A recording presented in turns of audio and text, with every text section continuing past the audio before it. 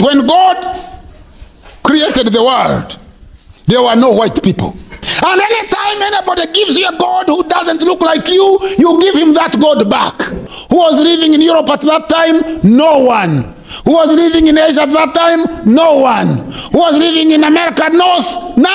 This is Dr. Kihura Nkuba. He's a lecturer of classical African history, a businessman and a financial engineer, the founder of Action on Earth, an organization that brings black people together to discuss African history, and this is one of his teachings. Black. Now, in your homes, the pictures of God that you have is what color? Be honest, tell the truth and shame the white man. What color are the pictures on the wall in your homes? White. And what color then is the devil?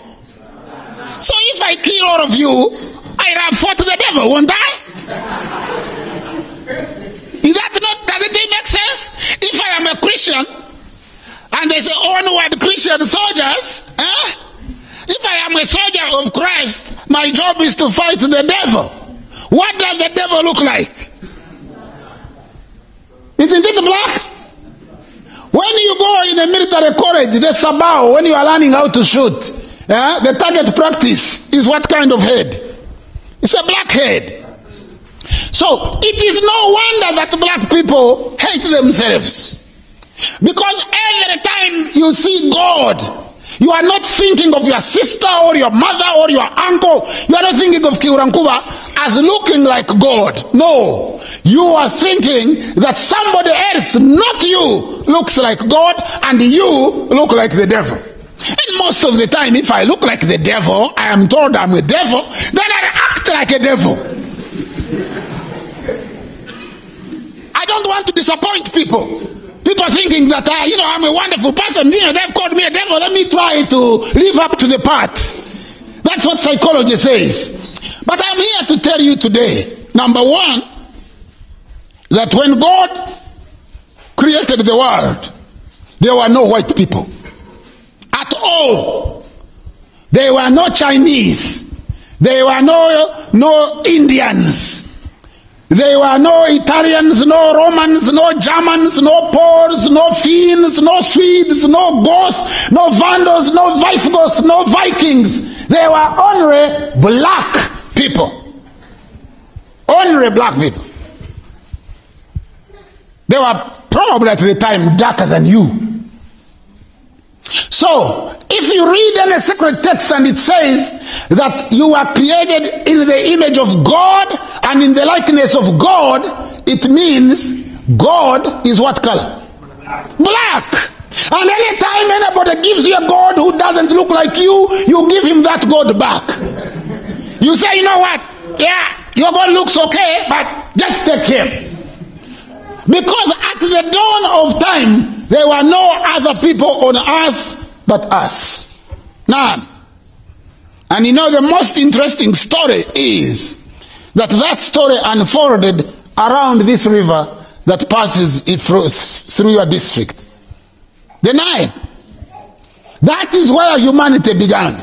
To the extent that UNESCO, United Nations Educational Scientific Committee Organization, in volume 2, Chapter 1, it says, as a result of the work of Professor Like and other subsequent work, it reads as conclude that more than 150,000 years ago, beings morphologically identical with the man of today were living in the area of the Great Lakes, at the foothills of the mountains of the moon, at the source of the Nile, in the land of the gods, and nowhere else. UNESCO, nowhere else. Humanity went through 5 stages. The first stages are known as Australopithecine, black. Where were they living? Where you are living. How old? How long ago? 5.5 million years ago.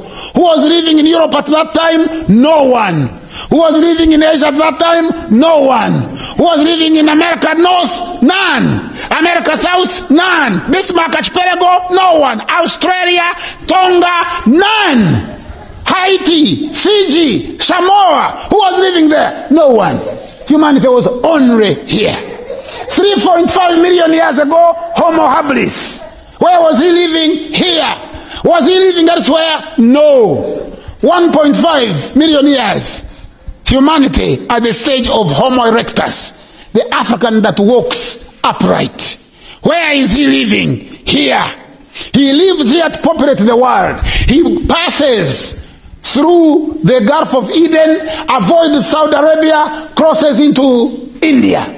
And then he goes through Kenya, Mijikenda, Tayar in Australia, and populates all the islands in between. Avoids Israel, avoids Jordan, avoids Syria. He also discovers fire. Then 150,000 years, modern man, known as Homo sapien. Homo sapien. The oldest Homo sapien, the bones discovered in Omo Valley in Ethiopia and Kenya. He started where? Here. Then he moves with his feet and his cows, mobile food, and his language, articulated symbolic language, and his brain, a bigger cranium, and he populates Europe. He is the first person to populate Europe about 40,000 years ago, known as Gromoldi. The first people to populate Europe were black people. They were known as Gromoldi. First people to populate England were black people. They were known as Bika. First people to populate India were black people. They were known as Dravidians. First people to populate Japan, black people. They were known as Masaba Negroes. Mulembe, Kamaku, Wagasile, they came from here. They populated Japan. That's why Japanese names are like Ugandan names. Takahara, Nakamura, Kato, Toyota. All those because the first Japanese were black people. In ancient time, the whole world belonged to the black man, the black woman. You are the people that populated the world. You are the people that gave birth to everybody else. And quite significantly, and I am telling you this as a scholar, I have a library of 32,000 books. I have read each one of them, not only read them, but remember them. I have traveled in almost every corner of the world, lectured at the most prestigious universities. I am telling you that in ancient time, the ordinary people who are on earth were you and your ancestors. You. And you are also the people of the scriptures. All scripture, be it the Rig Veda, the Namapale, the Peramperu, the Papyrus of Ani, the Papyrus of Hunefa, the Quran, the Bible, the Book of the Rosta, the Epic of Gilgamesh, is all about. When he was asked what provoked his passion for Africa and our history, here is what he said. I went to England in the 1980s and gave a couple of lectures in some universities. They invited me to study there, and I studied about how Europe reports about Africa. I stumbled upon a document by Martin Luther King and the civil rights movement in America. I read about Malcom X, and I woke up to the fact that there are other black people outside Africa. I decided that I had to find a teacher who would teach me who I was. I went to Senegal and became a student of Cheikh Anta Diop and met a griot who told me about Africa. I was the most brainwashed Africans you could have come across. I thought that white people are gods and goddess, and Jesus was white. I used to drink alcohol, soda, and eat canned food and chicken. I used to watch football made in Germany, wear t-shirts, suits, and ties made in Europe. I went to England because the training I had received in school gave me an appetite for Europe. It had got me interested in the history of Germany, Italy, and everything about Europe. But when I arrived in England, the first thing I saw was how poor people lived over here. And when I started reading about black people, I realized that I was not as educated as I thought I was. I started identifying myself as a black person with a history. I developed a great appetite for Africa and my identity as an African. Today, I'm allergic to European tailored clothes, and I only eat food that grows in the soil. And there you have it, guys. Kindly share your opinion in the comment box below, and do not forget to like this video so YouTube can share this video with more people like you. Until next time, cheers and have a good one.